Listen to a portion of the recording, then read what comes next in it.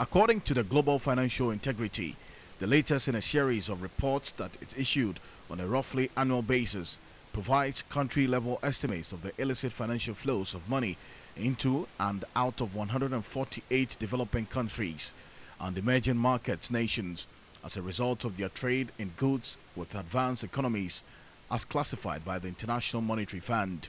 Financial analyst Joe Jackson believes if measures are not put in place, illicit financial flows, especially in the ports of entry, will continue. Challenges we have is the fact that all our systems work in silos. So I go to customs, I have a different set of systems. I go to GRA, I have a different set of systems, and there's no integration or cross-referencing. So I can go and say one thing at GRA, say another thing to customs, say a different thing to my bank, right? The earlier these systems are integrated and brought together, the harder it will be to avoid the taxes and the loss of revenue from these illicit flows. It's just that simple. We must integrate our systems and stop having them operating in silos.